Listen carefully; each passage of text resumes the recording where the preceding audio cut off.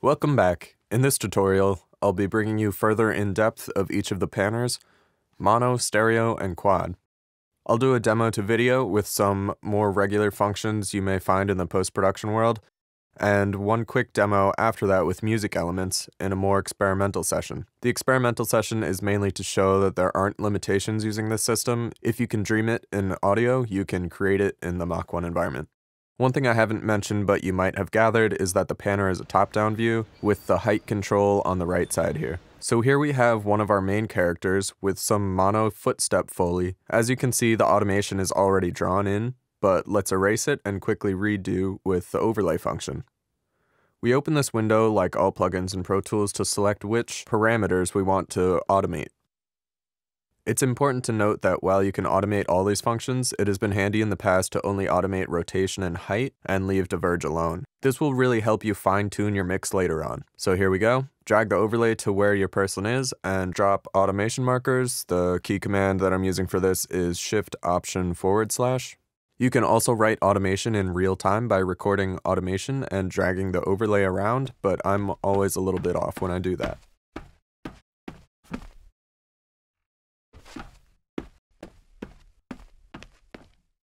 So these basic principles you can use across the rest of the panners. The stereo panner has some added functionality, like spread, which is self-explanatory, and quad has the ability to use ambisonic A or B format audio and pan it correctly within the session. All of these panners have the unique diverge control, which, as we said in the intro video, the amount of divergence represents how much sound is isolated in that desired direction and not anywhere else. At maximum 100% divergence, the signal is not audible in the opposite direction. As you lower the divergence, signal is more omnipresent in all directions. Now to explain the idea of ghosting, it's basically a simulation of the interaural time difference and ILD along with some creative and engineered EQ curves that help create a more in-depth 3D experience while allowing the engineer full control, thus producing the ultimate sound experience at maximum directionality.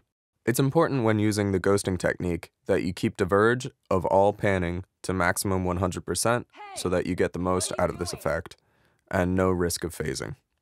Once you have your panning automation set, simply duplicate the channel or bus which you want to add a ghosting effect to, and bring the diverge knob of the duplicate channel from 100 to -100.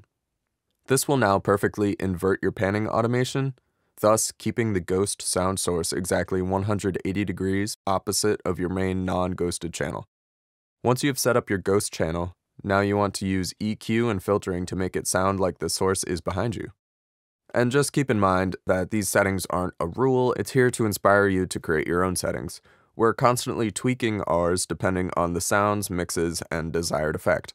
You also want to put a small amount of delay on that signal to simulate interaural time difference, somewhere between 0.4 and 0.6 milliseconds.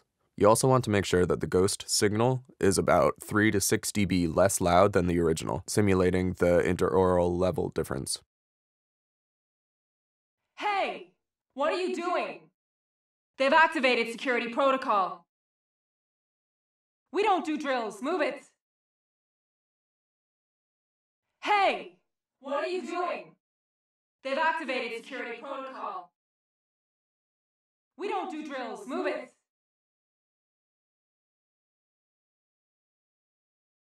Hey! What are you doing? They've activated security protocol. We don't do drills. Move it! Hey! What are you doing? They've activated security protocol. We don't do drills. Move it! So there we have the more straightforward approach. Now let's open a music session and see what we can do here. So here we have two stereo channels, which are close mics and a piano, and room mics. So we can place them where we want.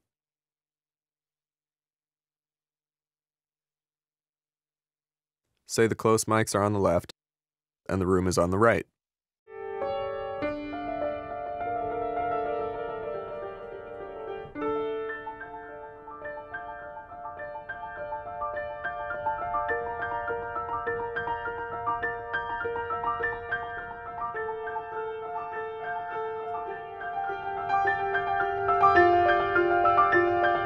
Now, that sounds pretty awesome. Let's add a monosynth pluck jumping over your head from side to side just for fun. Now, you can really do whatever you want with this. Add weird percussion, have different tracks on different sides of your environment. You could even compose two different pieces of music in the same key for each side, and as you look around, they would mix in different ways. These are just some ideas, and hopefully they spark creativity and show you that you can use these tools in whatever way you can think up.